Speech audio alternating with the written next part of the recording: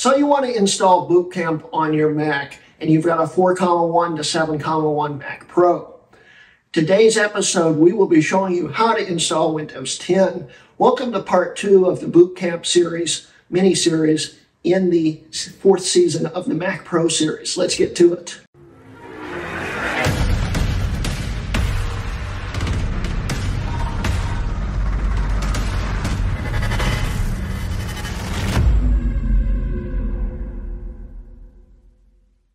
Anyway, guys, I'm Greg Hrutkay, Hrutkay Mods, and welcome to episode 7 of season 4 of my Mac Pro series. Today, we will be showing you how to install Windows 10 on your 4.1 to 7.1 Mac Pro. Let's get to it.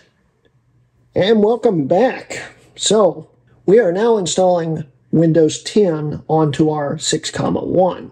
It is automatically booting up as we did in the last episode. We'll hit Next here. Hit Do Not Have Product Key unless you do have a product key. Now, for a Mac Pro, any Mac Pro, I always recommend running Professional Edition because it has multi-CPU support. Especially with a 4.1, 5.1, if you have 2 CPUs, you have to run Professional, or you're only going to only have one CPU that works. With the 6.1, 7.1, you could do Home, but I prefer Professional. You can get keys really cheap, so that's what we're going to go with. Now, as this is doing this, for the 4.1, 5.1, you could start it up and go into the boot menu, find the disk, and start it from that. But this, on the 6.1, 7.1, does it automatically. What we want to do is use this drive right here. And for this 4.1, 5.1, it automatically, it needed to be formatted in FAT, so it will, you'll have to convert it by hitting Format.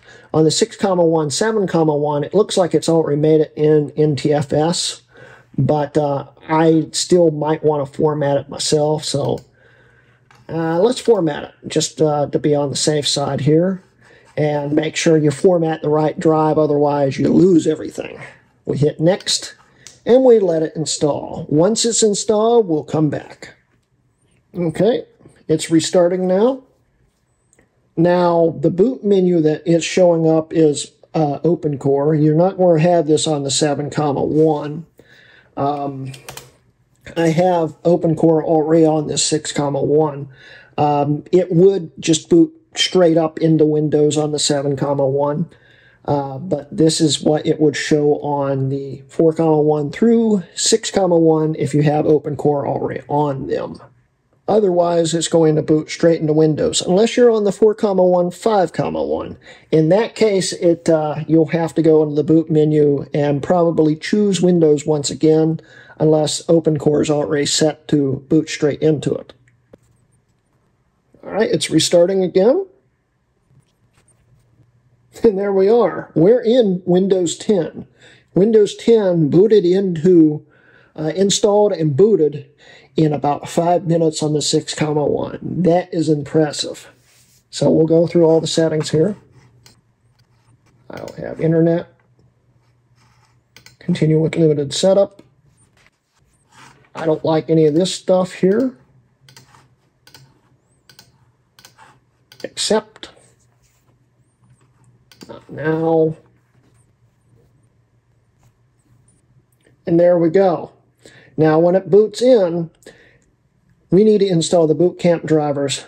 And if we just follow it like we did in the last episode, if you sat through the 4.1, 5.1 stuff, only it will automatically do it on the 6.1, 7.1. This section, though, if you're on the 4.1, 5.1, you might want to go back to the video up here and follow that tutorial on how to get your Boot Camp to set up. But once that is done, everything is basically done, and we'll come back once Boot Camp is installed to make sure everything works. Okay, we have Boot Camp installed. We hit Finish. It will ask if you want to restart. We restart it. And there we go. It is still loading up stuff, I guess. I'm not really sure. Yep, there it goes. Cool. Everything seems to be working. We have our Catalyst drivers installed. Go to About Boot Camp. There's Boot Camp 6. And open up the control panel. That could be a problem. Okay, so if your control panel will not pop up, restart the system. It will work fine. And it's nice to have the control panel just in case you want to control specific Mac parts. So it works. Everything's working fine now. I just had to restart the thing. So that's awesome. So anyway, now let's skip on to the next episode where we install Windows 11. But yeah, this was successful. That's the end of today's video. I hope you guys enjoyed today's video. And this has been a Hrutkay Mods video.